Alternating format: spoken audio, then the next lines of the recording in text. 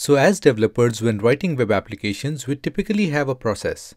This process includes writing the code in your favorite IDE, then using the command line terminal to install the dependencies and start the app, and finally test your changes in the browser to make sure your code is correct. But there are certain times when we are working purely on the UI changes and we want to see how our changes look, and you want to make the changes and test them quickly.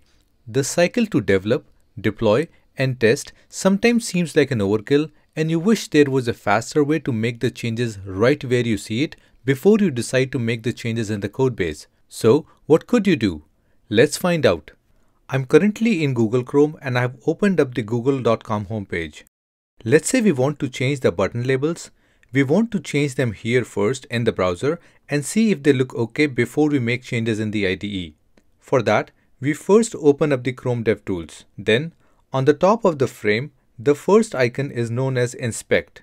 We click on that. Once we hover the web page, we will see the different parts of the DOM highlighted on the web page. Once clicked, we can quickly jump to the parts of the DOM tree that we are interested in. This presents us with the code and the styles applied to this HTML node. If you want to make the change, just do a double click on the value like here and make the change.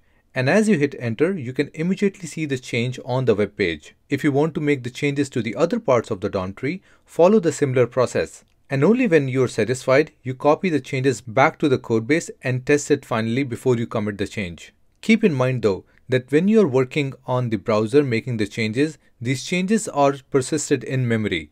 So you need to copy these changes back into your codebase. Otherwise, if you hit the refresh on the page, you would see that all your in-memory changes were lost. And that's it. If you work with JavaScript or any other framework such as jQuery, Angular, or React, you have executed JavaScript on the browser. So the new course that we have launched is relevant for you. It's called Browser JavaScript and Event Loop. This course educates on how JavaScript is executed behind the scenes and will cover various topics such as execution context and event loop. You will have the opportunity to visually see every step of JavaScript code execution. Check out the course link in the description below to learn more about the course, and let us know if you have any questions. Keep learning and see you next time.